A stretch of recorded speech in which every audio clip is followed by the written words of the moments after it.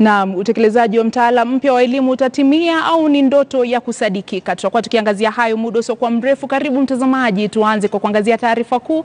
Jina langu ni Zubeida Kome.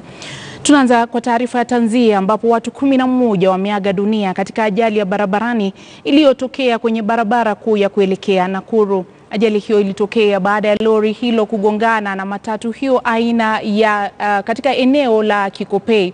Abiria wote wa matatu hiyo inayomilikiwa na kampuni ya 2NK walifariki papo hapo, huku dereva wa lori hilo akitoroka. Inakisiwa kuwa dereva wa lori hilo alikuwa akienda kwa kasi aliposababisha ajali hiyo ambayo ilihusisha magari mengine.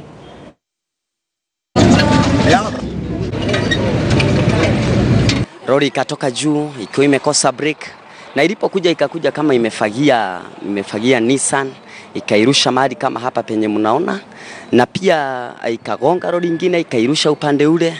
Imekuwa Nissan na lori 3. Kwa hivyo hizo ni gari 5 zimehusika kwa hiyo ajali.